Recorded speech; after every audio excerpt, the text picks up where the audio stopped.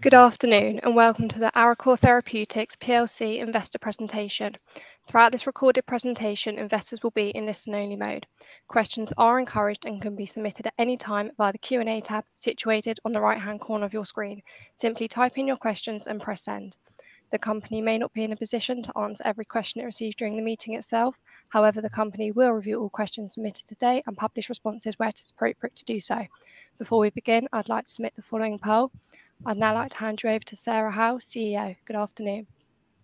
Great, thank you, Lily. Good afternoon, everybody. Thank you for joining us today. So we'll be talking through ARECOR's full results for the year ending 31st of December 2022. So I draw your attention to our customary legal notice. So today it's myself, I'm Dr. Sarah Howell, I'm the CEO of ARECOR, and I'm joined by Susan Lowther, our CFO. So just by way of summary of ARECOR, for those of you joining us for the first time today, and for those joining us again, thank you. Just a recap really. So we're very much focused on transforming patient care by enhancing existing therapeutic medicines so that they're safer, more effective and convenient to use for patients and the end users. And we do this by leveraging our innovative and proprietary formulation technology platform, ARESTAT.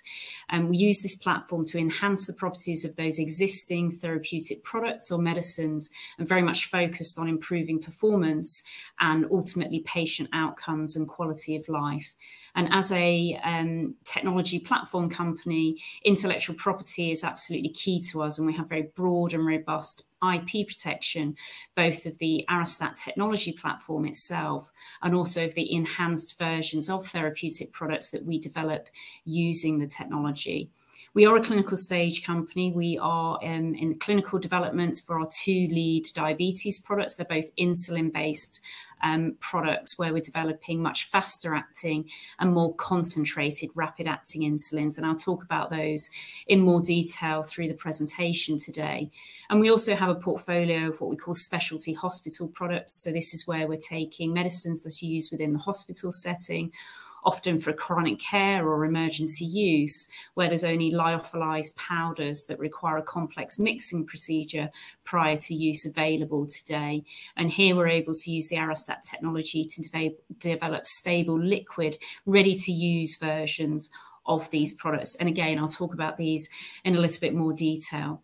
So alongside our innovative internal portfolio of products, where our strategy there is to develop those closer to market to a higher value inflection point prior to partnering for late phase and commercialization, we also partner with leading pharmaceutical and biotech companies on their proprietary products. So this is where these partners are coming to ARECOR and they're looking for an enhanced or a differentiated version of their own pipeline or already on the market products that they've been unable to achieve themselves. Now, this is revenue generating. Our partners pay ARECOR for access to our expertise and ARESTAT technology platform to develop these enhanced and novel formulations of their products that bring enhanced properties to the table. And then at the end of those studies, if our partners want to take those novel formulations further forward into development and through to commercialization, they can do so, and that's under a technology licensing model. And these tend to be milestone and royalty bearing. So overall, we're very much a commercially focused business. We have a revenue generating license model, and we have existing licenses, again, that I'll talk through in more detail, and obviously the opportunity to convert new licensing from our own proprietary pipeline, and also those pre-licensed partnerships with leading pharmaceutical companies. We have a de-risked product development portfolio in that we're taking existing medicines. So that means the safety and effectiveness of these products is already proven, and we're looking to further enhance these.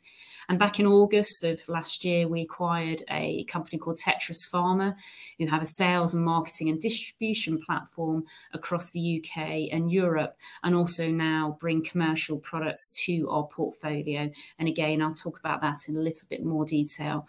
And our vision here and our ambition is essentially to build a significant self-sustaining biopharmaceutical company. So if we just look at the operational highlights for financial year 22, including some post-period events here, we've made very significant progress across our in-house proprietary pipeline. So for our diabetes products, we've initiated a second phase 1 clinical study for AT278. So this is very concentrated, very rapid acting insulin, and we started dosing patients in March of this year. And also in the final quarter of last year, we were able to report very positive headline results from a phase 1 clinical study for AT247. And this is our ultra rapid acting insulin, where we're really targeting an improved insulin for type 1 diabetes when using via an insulin pump. In terms of partnering progress, again, we've made significant progress across this portfolio as well. We're able to announce earlier this year that our partner Hikma Pharmaceuticals has made the very positive decision to take on full development and commercialization responsibility for a licensed product, AT307. This is a ready-to-use medicine that's been developed by ARECOR and subsequently licensed to Hikma, and we look forward to further working with them to bring this product to market. And again, that's under a milestone and royalty bearing agreement. And in terms of our pre-licensed partnerships, so these are our collaborations, revenue generating collaborations with leading pharma and biotech companies. We've added a further 3 collaborations to the portfolio. So we now have 8 that we've entered into since the IPO, and 2 of those were the top 5 global pharmaceutical company, which really shows the strength and the need for the Arestat technology platform. As I mentioned, intellectual property is critical to us, and we've made great progress across the portfolio. During the period, we've had a further 9 patent grants across that's protecting both the Arestat technology platform itself and also enhanced therapeutic medicines that we're developing with the platform. And that includes important US grants of IP protecting our lead insulin products, AT247 and AT278. And as I mentioned, in the period we acquired Tetris Pharma back in August last year. That was a share-for-share deal there and a £6 million placing as well as part of that acquisition. And Susan will talk about that in a little bit more detail later.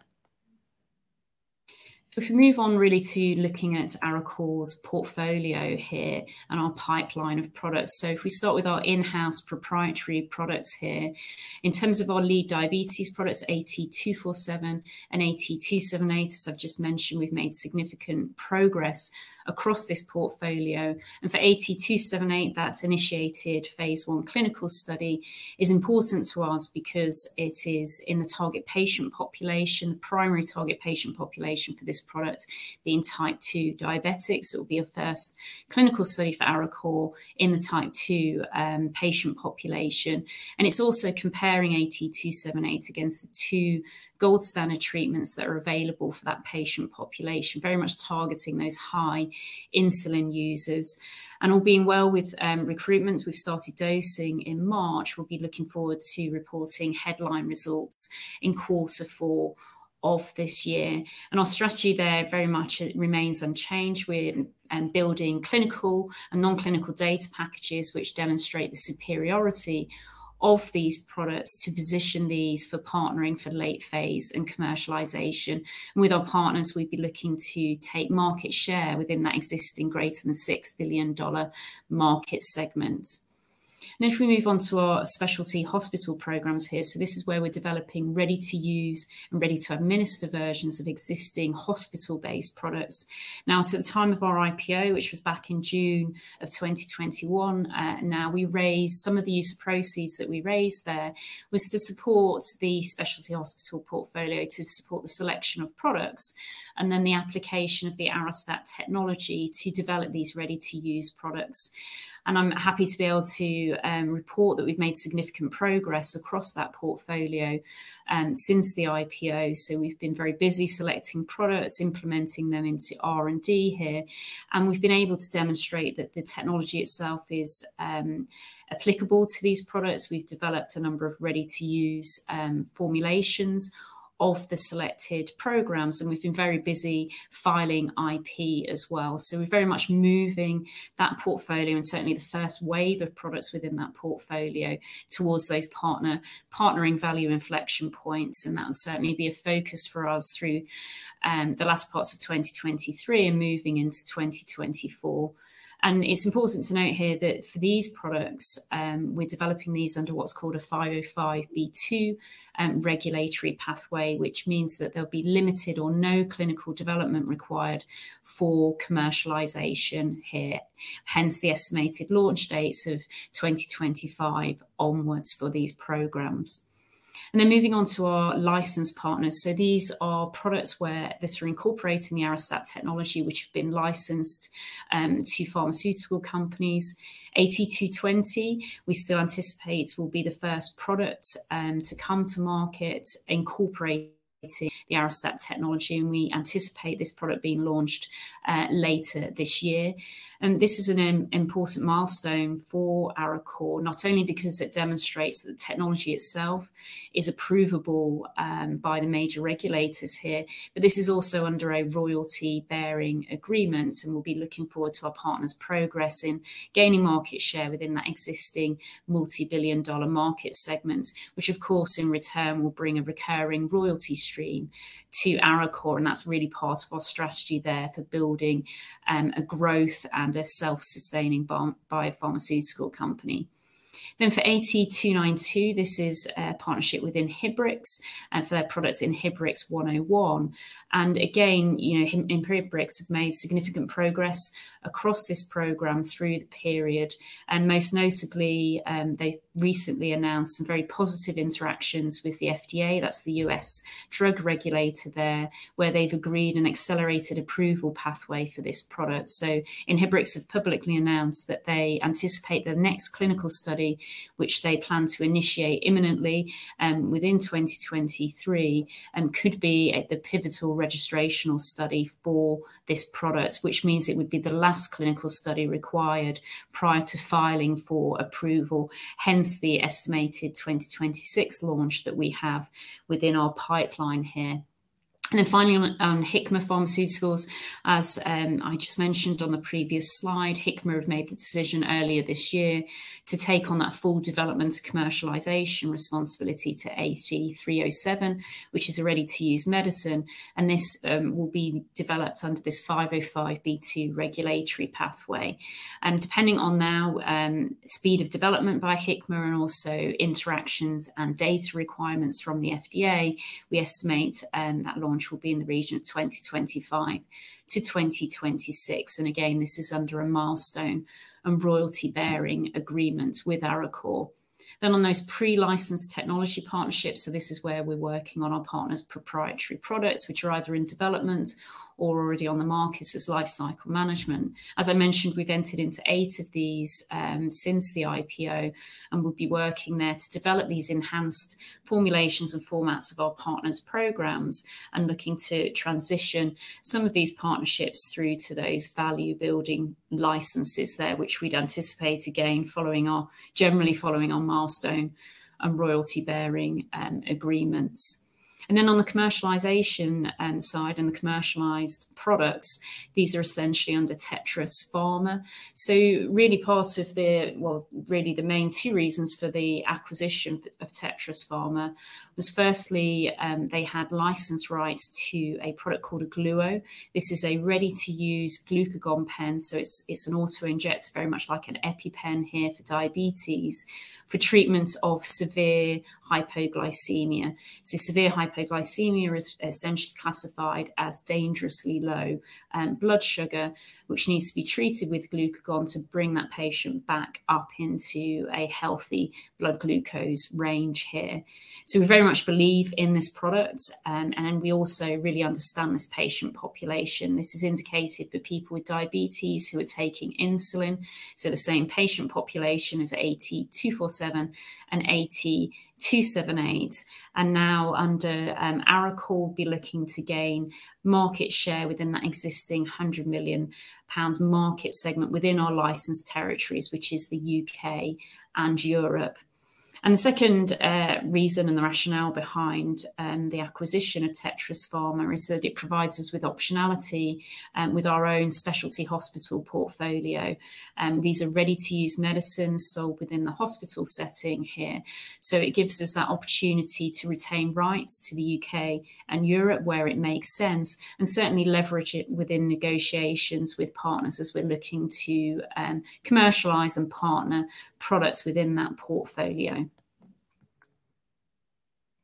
So just really talking around that long-term value here, partnerships are absolutely critical to ARECOR. We do enter into partnerships with major pharmaceutical companies, some of whom you can see named here, others who prefer to remain anonymous at this point. And this really validates the strength and the need of the technology, but also for ARECOR allows us to build the business, allows us to build that future revenue growth as well as we convert some of these partnerships through to value generating licensing agreements. And overall, across both our internal proprietary portfolio, as well as our partner programs and pre-licensed partner programs as well, we have a really strong pipeline of opportunities to drive future growth. And on the back of this, we made the decision, and we're really pleased to be able to announce earlier this month the appointment of Manjit Rahulu, who's joined us as Chief Business Officer. And Manjit really brings significant experience around deal making within the pharmaceutical industry, both in and out licensing, and will be very much focused on that partnering and the commercialization of our existing portfolio.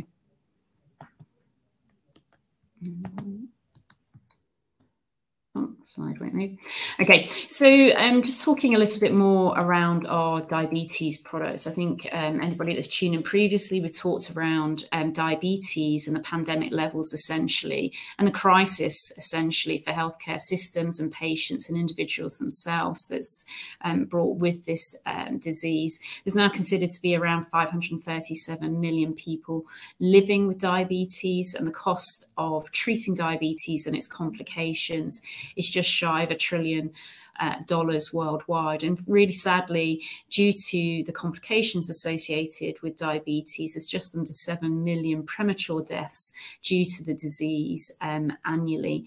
So really, ARECOR, what we're focused on here is developing improved treatment options, improved insulins that can help people with diabetes better manage their blood glucose and ultimately improve their outcomes and quality of life. So we're focused on a very specific segment of insulin. We're focused on mealtime insulins. And the reason for this is that for a person with diabetes who needs insulin to manage their blood glucose, their daily challenge is to try and keep their blood glucose within a healthy target range. And they can do this through most of the day and night, but the real challenge becomes around meal times, because when we eat food, our blood glucose rises very rapidly. And the fact is that current gold standard insulins that are available today are still not fast enough acting. There's still more improvement that can be brought to the table to bring that blood glucose down into the healthy target range fast enough. So ARECOR, we're focused on developing much faster acting insulins and also more concentrated, very fast acting insulins to help people with diabetes better manage their blood glucose and ultimately then to better manage their outcomes by staying outside of that hyperglycemia and hypoglycemia, which lead to the severe disease complications associated with diabetes. And this market is a current growth market. It's around $6.4 billion currently. And again, with a partner, we'd be looking to gain market share in that market segment by bringing improved and superior insulins to patients. So starting first with AT278, I thought it'd be good to cover why. Why are we developing a very concentrated, rapid-acting insulin? Well, the need here is very much that there's a growing number of people with diabetes, particularly type 2 diabetics, who require high daily doses of insulin to control their blood glucose. There's been primary research conducted in the US here, which is now showing that around 35% of type 2 diabetics in the United States now require more than 100 units of insulin a day to manage their blood glucose. And interestingly, an increase in type 1 diabetics also needing greater than 100 units a day. It's around 18%. And this is really going hand in hand, certainly for type 2 diabetes, with the obesity pandemic as well. It's also estimated by 2030 that over 50% of US adults will be considered to be obese. And that really drives, as your BMI goes up, you tend to need more insulin to manage your blood glucose. And for type 1 diabetics, it's a combination of insulin resistance as their disease progresses, and also increasing number of high BMI type 1 diabetics. And currently there are 2 treatment options available to these high insulin users. They can either use a current gold standard, rapid or ultra rapid acting insulins. These are insulins from Novo Nordisk, Eli Lilly, Sanofi, Aventis. However, these are only available at lower concentrations, so 100 units per mil, and 1 insulin from Eli Lilly at 200 units per mil. So this means to get their high insulin doses on board, it requires high injection volumes, which can be painful, and multiple injections multiple times a day. Or they can select the only highly concentrated insulin that's available. It's a product from Eli Lilly. It's called Humulin R U500. So it's 500 units per mil, the same concentration as AT278, but it has an intermediate acting profile there, which means that the patient gets the benefit of lower injection volumes and fewer injections a day, but there's a compromise around blood glucose control, particularly around meal times. And we know that you need those faster acting insulins to control your blood glucose around meal times and improve your outcomes. And then the secondary need, and really an opportunity to really disrupt the market, is that we're very much seeing for insulin pump users a drive towards miniaturization of these insulin pumps, so they're much smaller, body-worn pumps, and a drive towards longer wear times, so 7-day use. And actually the first 7-day infusion set has also been approved from Medtronic. Now, if we want to have much smaller pumps and for the patient to be able to wear them for longer, it means that you need to get more insulin on board in a smaller injection volume. But we can't compromise here on blood glucose control. So these need to be very highly concentrated and very rapid acting insulins, which is the profile of AT278. And the challenge here, essentially, that we've been able to overcome is that as you concentrate insulin up, it slows down its time action profile, i.e. becomes slower acting. And we know that we need those faster acting insulins for that improved blood glucose control. And ARECOR remains the only company that we're aware of to date that's been able to meet this challenge and overcome this challenge and develop a very highly concentrated, rapid acting insulin. So we have a market leadership position with AT278. And just to talk a little bit more as well about the market there, as I was talking about, there's an increasing number of people with diabetes, particularly type 2s, that are requiring these high daily volumes or daily units of insulin to control their blood glucose. And we can also see this through the prescribing of insulin. So again, this data is available for the US here, and you can see that in the United States, the number of prescriptions for the concentrated insulin, so U500, this is Lilly's Humulin R U500, it's got a CAGR of just over 8%, and U200, which is a rapid-acting insulin, 200 units per mil, also Eli Lilly product, has a growth rate of over 10% here. So we can see that patients are requiring these higher injection volumes and moving towards those higher insulins, although there are some of those compromises that we spoke about here. And this market, so the concentrated insulin market, is worth up to around $1 billion today. So again, we'd be looking to take market share with a partner for AT278 with an insulin that's best of both worlds, essentially. Lower injection volume, fewer injections a day, and a best-in-class PK/PD profile, so good glycemic control.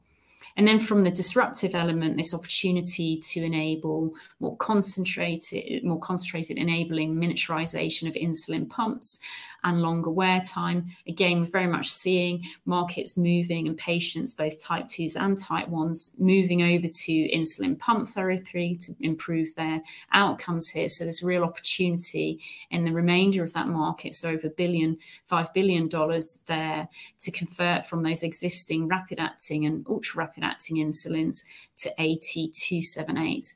And I'll really talk you through some of the clinical data now that gives us increased confidence of the superiority of AT278.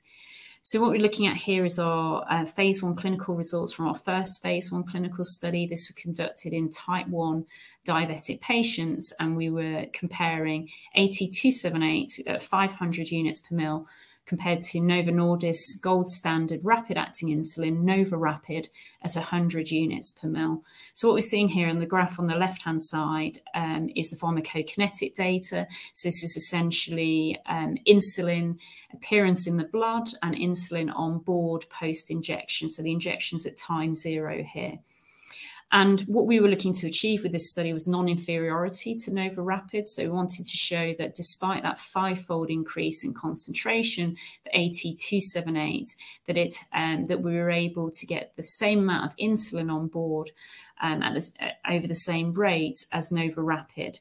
But what we actually showed in this study that we met all of those primary endpoints for non-inferiority. But as you can see from this graph, there's a shift to the left of the yellow curve. This is AT278, which shows that we had indeed accelerated the absorption of AT278 compared to NovoRapid, and we were getting more insulin on board faster in that first 60 minutes post-injection. So despite that 5-fold increase in concentration, we were actually showing superiority here, which was at the very high end of our expectations for this product. And then if we look at the graph on the right-hand side, this is pharmacodynamic profile. So effectively, this is our glucose lowering effect here. And again, we saw the PK results translate over to the PD. And what we're seeing here is that we accelerated the absorption of insulin post-injection, and this translated into a greater glucose lowering effect. So we saw a faster and more pronounced glucose lowering in that first 60 minutes post-injection, which demonstrates that AT278 has the potential not only to lower injection volume and fewer injections a day, but also to better manage blood glucose around meal times, even compared to those gold standard, lower concentrated insulins that are available. Now, in terms of the clinical study that we have initiated and started dosing in 2023, as I mentioned earlier, we're anticipating results in Q4 of this year, and we'll be very much looking forward to reporting those. This is a phase 1 clinical study in adult type 2 patient populations. They will receive AT278 and NovoRapid, so that's Novo's rapid-acting insulin, and also Humulin R U500. So this is this head-to-head comparison against those 2 treatment options that are available today. So this is really key data for us. It's in the target patient population. It's compared against their 2 treatment options, and we'll be looking to demonstrate that superiority of AT278 within this clinical study, which will be important data as we build out our data package for partnering for this product as well. So moving on to AT247. So AT247 is a 100 unit per mil, so standard concentration, ultra rapid acting insulin. And what we're looking to achieve with AT247 is the fastest acting insulin available to patients. And the reason for this is that we see the potential for AT247 to enable a fully closed loop artificial pancreas system, which would be really transformational for patients today. So these are systems whereby the patient wears a continuous blood glucose monitor, which measures their blood glucose at any point in time. These measurements are transferred to an algorithm which calculates, based on their blood glucose reading, how much insulin do they need to keep their blood glucose inside that healthy target range, which is then automatically delivered via the pump. And these systems are in use today, but they're called hybrid closed loop systems. And the reason that they're hybrid is that around meal times, because those insulins that are available today are not fast enough acting to counteract that swift rise in blood glucose at meal times, instead the patient requires a bolus dose. So it needs to instruct the insulin pump to give one single larger dose of insulin to manage that blood glucose around meal times.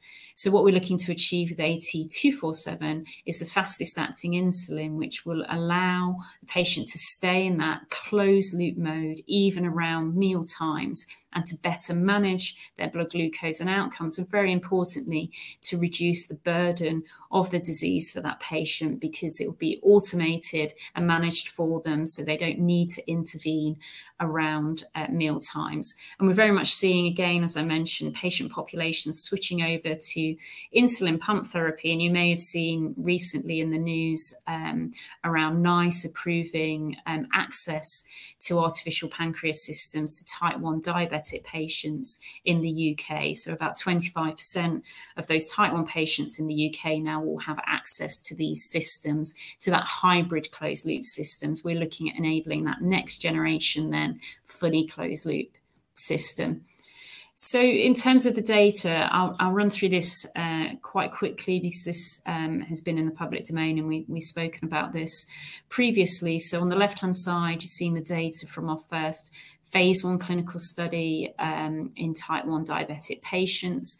So again, what this data showed us, AT247 is in the green, and Fiasp, which is Novo Nordisk's ultra-rapid acting insulin, so the fastest insulin that they have out there available to patients. And what you can see from the top left-hand graph is this is the pharmacokinetic data. So we accelerated the absorption of insulin, and we got more insulin on board faster compared to gold standard Fiasp, and also NovoRapid, of course. And then in the bottom right-hand side, this is pharmacodynamic data. And again, we saw that increased and improved blood glucose lowering impact of that faster absorption of insulin.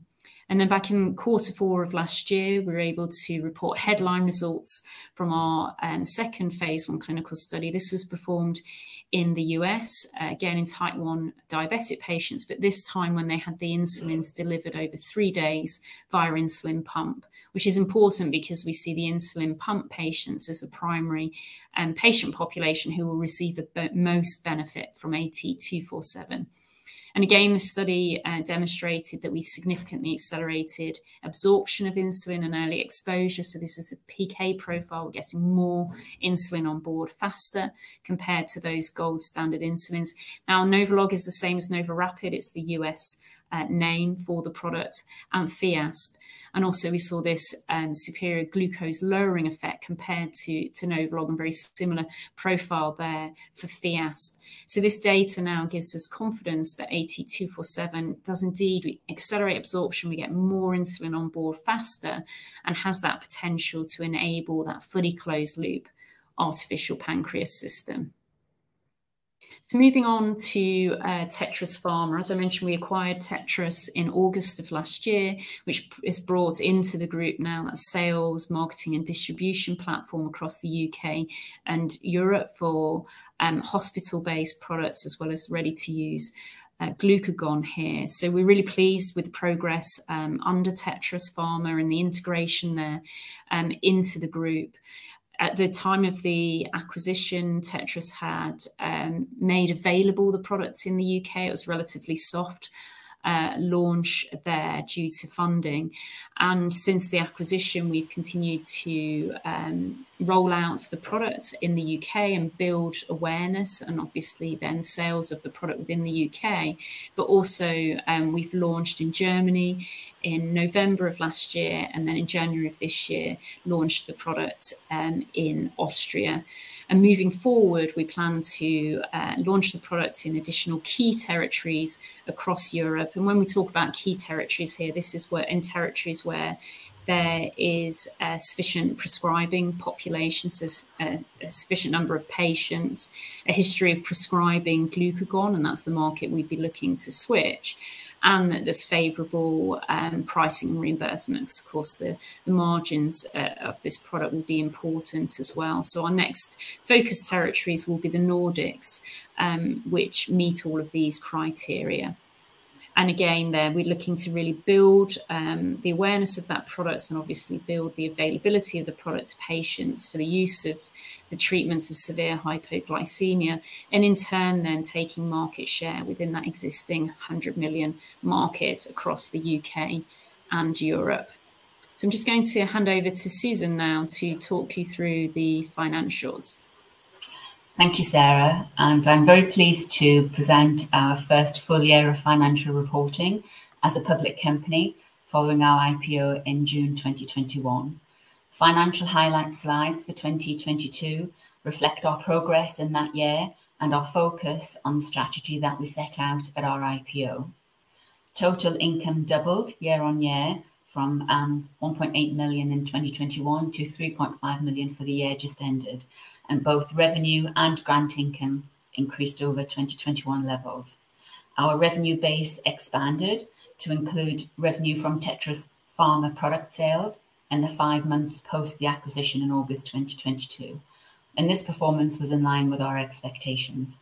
And I'll go through our revenue in a little bit more detail on the next slide.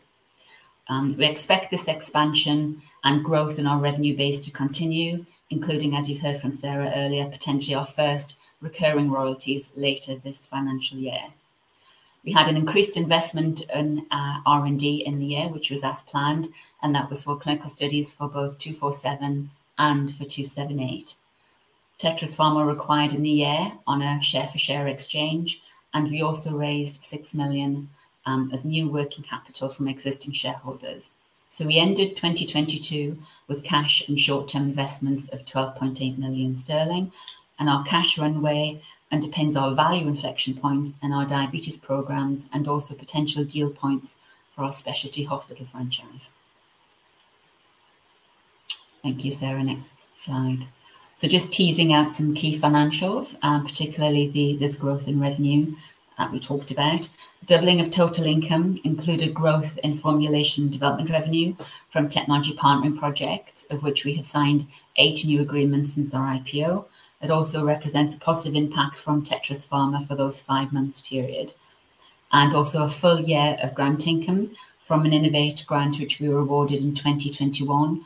That grant income, when you consider it, it really supports our investment in R&D for 247 and 278, and that grant income will continue at that level for a further 15 months.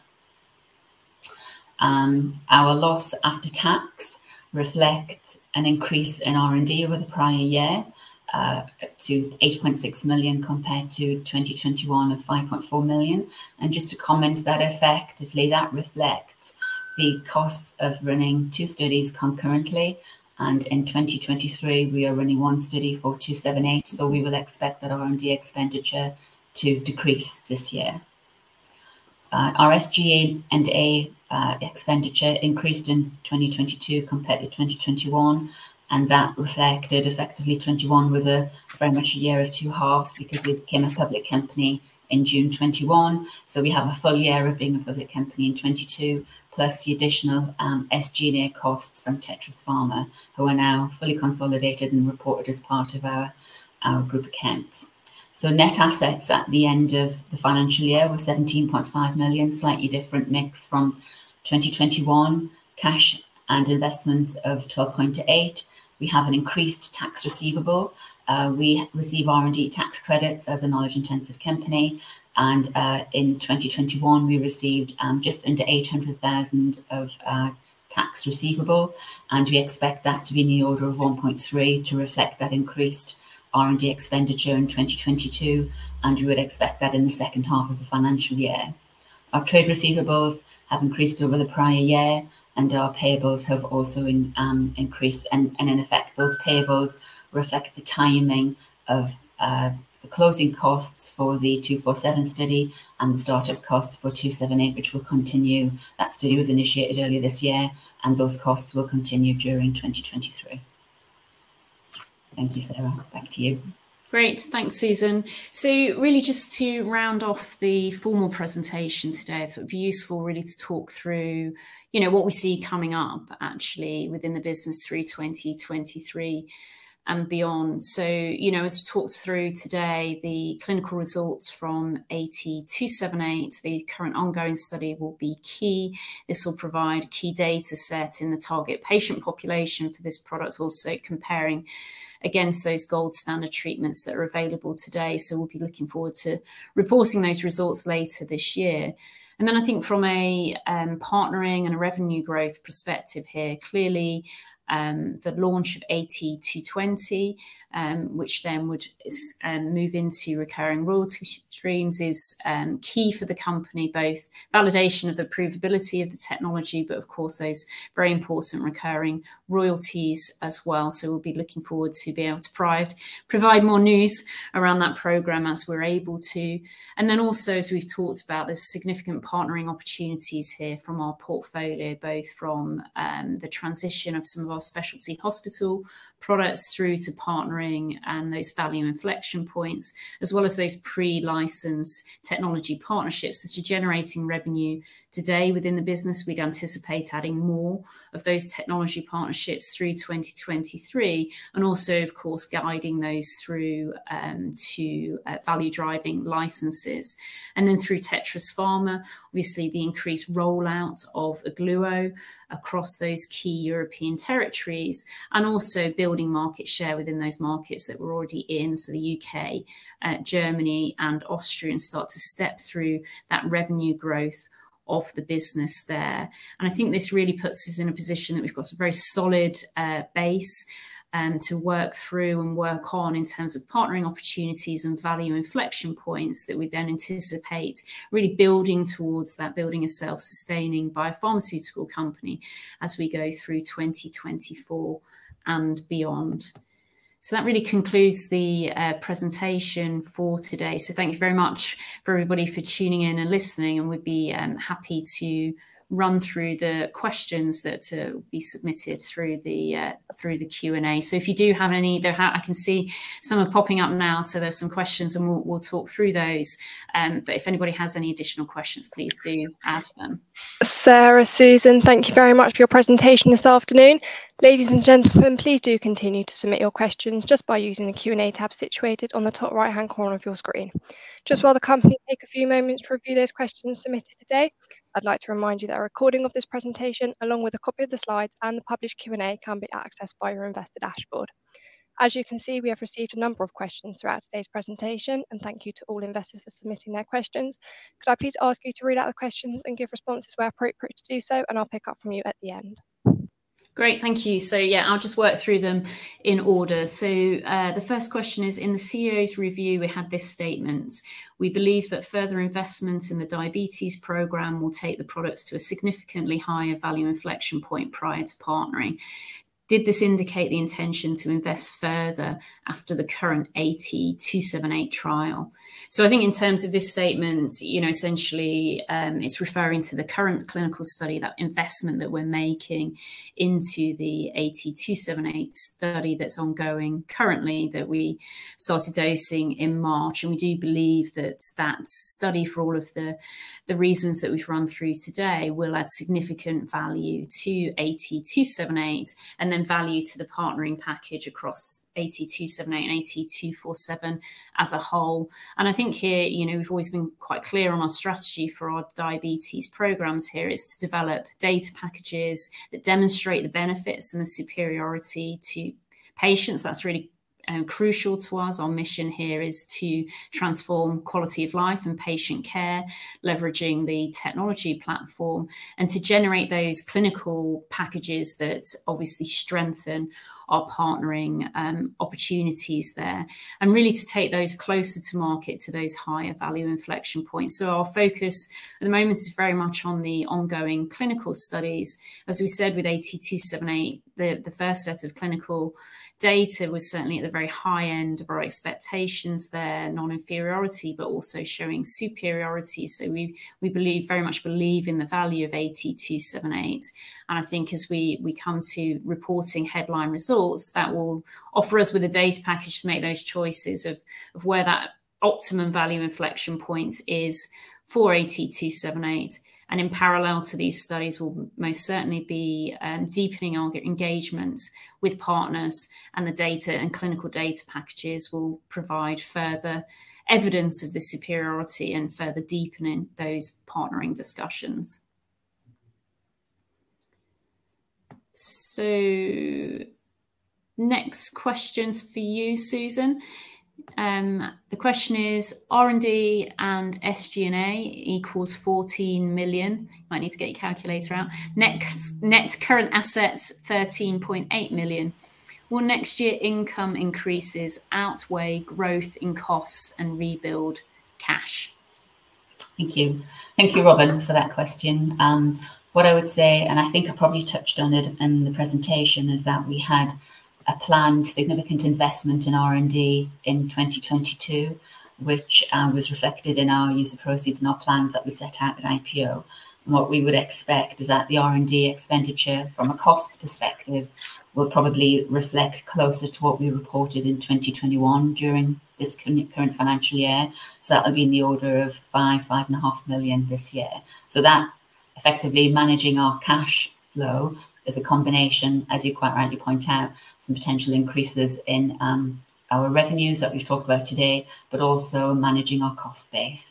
And so next year, I think that from a cash runway perspective, we are confident that the revenue that we have plus our control of costs will support the cash runway that we have.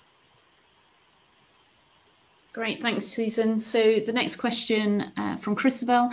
Could you please comment on recent price reduction in insulin products by Lilly, Novo Nordisk and Sanofi, and whether this would affect ARECOR pricing strategy? And follow on from this, also please comment on Ogluo competitive position versus Baqsimi. So, you know, the first question around insulin pricing, really good question. So recently, Lilly and Novo in particular announced reductions in their list price, that they'll be bringing in reductions in their list price for insulins up to around 75% here. And, you know, we've obviously looked at this in some detail, and there's been a number of external analyses of this now. And we actually see this as a very positive advancement, actually, and I'll talk through why. You know, the first on the list pricing, this is clearly of benefit to patients. So if the list prices of insulin is reduced, that means and this is in the US, this means that the copay, so the amount that the patient has to pay themselves out of their own pocket, is also reduced. And I think this has been, you know, part of the driver for these initiatives there. So it's good for patients, but it's actually also not having the detrimental effect, as you would expect, on the manufacturers here, so those major pharma companies there. And the reason for this, there's a number of reasons for this. The pricing and reimbursement landscape in the US is quite complicated, but essentially there's the list price from the major manufacturers, so from Novo and Lilly and Sanofi, for example. And then there is rebates of up to about 80% to pharmacy benefit managers. So there's this middleman in the middle there. And it's not clear how these reduction in list prices and the impact of that's going to be shared between the manufacturers and the pharmacy benefit managers. But if we assume that it stays as it is today, and it's just a sort of proportional reduction there, the reason why the impact is expected to be minimal to no impact on the pharma companies' revenues is that there's also in the US new legislation has been brought in to incentivize the reduction of list prices there. And essentially this incentivization is if they reduce their list prices below a certain amount, which is what happens with this 75% reduction, then the government are removing the cap on rebates, so rebates that the pharma companies have to pay into the Medicaid system. And Medicaid in the US is insurance that covers low-income individuals. And Currently, the pharmaceutical companies don't make any profit in this area, but with the removal of the rebates, that changes. So there's actually been a really nice analysis done by Vida Partners, where they did a full analysis of this landscape, and their outcomes from that review was that they expect minimal impact and actually probably a slight increase in revenues and profitability from the pharma companies as a result of these list pricing. So from a pricing strategy perspective for ARECOR, and ultimately this would sit with our partner, we anticipate no changes there. That the value proposition that we bring to the table is that because we're taking existing insulin and existing infrastructure and enhancing that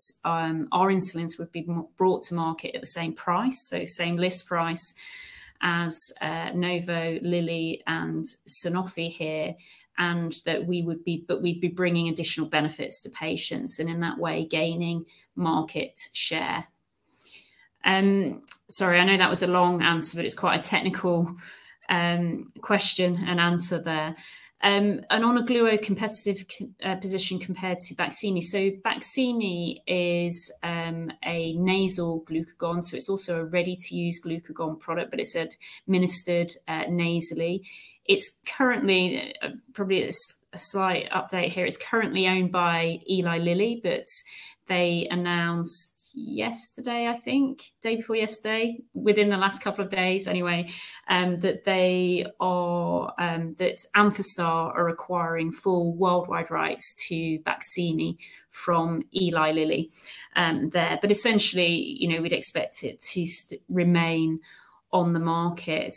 And what we can say there is, so the patients have available to them today either the Lyophilized kit that requires a complex reconstitution process, Baqsimi's nasal glucagon, or a Gluo, which is called Gvoke in the US, same product there. And so it's essentially a patient choice. Some patients will prefer a Gluo, as in a auto-injector pen, much like an EpiPen. Some patients will prefer nasal delivery. What we can say, and what gives us confidence in terms of ability to gain market share, is this is the same competitive environment as the US.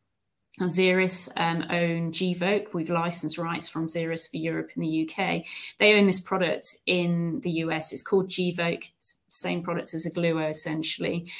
And they've been gaining market share year on year now. So Gvoke now has 23% of the glucagon market in the US, and actually in Xeris's last full-year results, they reported a 35% year-on-year increase in market share of Gvoke. So it's showing that the market is moving over to ready-to-use glucagons, but also importantly that there's a year-on-year increase in percent market share for Gvoke, which is showing there that move of prescribing and patients moving over to that ready-to-use glucagon. So we'd expect to see, and that's what we'll be working with as well, to see that same increase in market share across Europe. It's the same patient population with the same needs there. So we would anticipate being able to also gain market share in the same competitive environment. So next question from Robin, 80-220, when will partner be announced? It's a good question, and the honest answer is we don't know. So, currently, under our confidentiality agreements, our partner doesn't want to be named at this time. I think as the product progresses to market and certainly on market, we'll be working very closely with them in terms of announcing the product and the name of the company there. But, we can't give a definitive answer, unfortunately, on that today. Question from Chris, how optimistic are you about the next 12 months? I think the answer to that is very optimistic. I think, as we've talked through today, I think we've got a de-risk portfolio here, both in terms of taking existing medicines and improving them, but also the breadth of the partnering and value generation opportunities that we have on the table. This isn't a single product assets, you know, we license it or we don't. We've got our diabetes products, specialty hospital. We've got existing license programs where our partners are taking those through development and much closer to market. Obviously, AT220 anticipated to be on market later this year, and also those pre-license partnering opportunities. So I think across the board there, you know, we've got a really solid basis for growth, and now obviously bringing CBO on board as well gives us that extra expertise and capability to move forward and realise those value generating opportunities that we have. So in terms of next question from Paul, Tetris, what's focus and progress expected on their non-insulin products?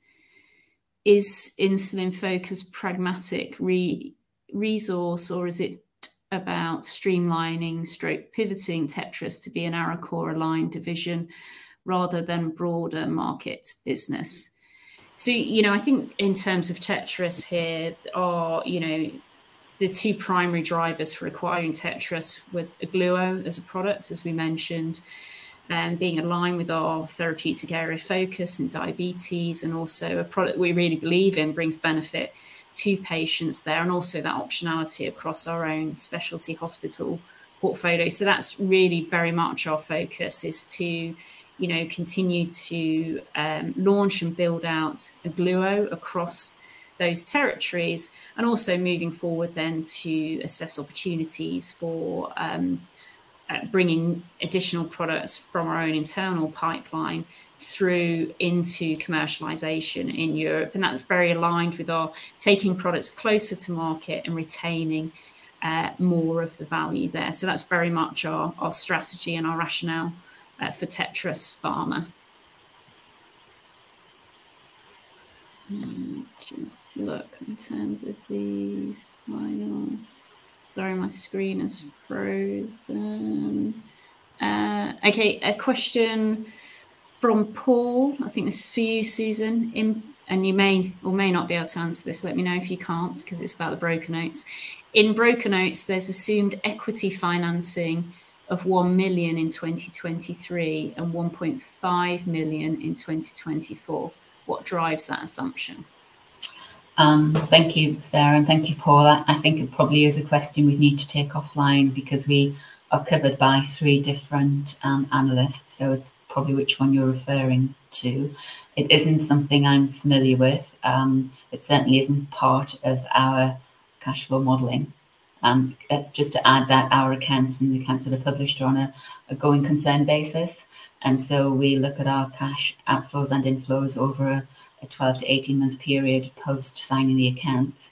And as we have talked through the presentation, you know, we're looking at a step up in revenue in 2023 and actually possibly a reduction in R&D from prior year. So that's what we've been focused on in terms of modelling our going concern and our operating cash flows. So the equity point is something we can catch upon outside of this presentation. Great, thanks, Susan.